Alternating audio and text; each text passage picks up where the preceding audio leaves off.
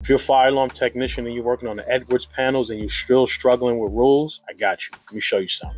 Here's a rule assistant that I created. In a nutshell, you could put your rule label, your device input label, your device output label, and it will spit out the rule. You can also upload your sequence of operation, but it has to be in a text file. It's sort of like an explanation of what you need and how you need the rules to work. But how this actually works is you could actually just describe what you want and it will spit out the rules. So I say when the 5th floor, smoke go into alarm, activate the horns, strobes, elevator recall, and fan shutdown. Then you click generate and you watch the rule right here. And you can copy the code, you can save the rule, and all you would have to do really is put your input labels, your output labels, so that way it could be specific to your project. I have an 8-week live training session starting October 3rd on YouTube. Catch me there at 7 p.m. We're going to go live for 8 straight weeks, and I'm going to show you everything you need to know when it comes to programming ESD3 fire alarm panel. So if you want this, let me know in the comments or send me a DM, and I'll send you the link to the registration so I can catch you at the live event. All right, peace.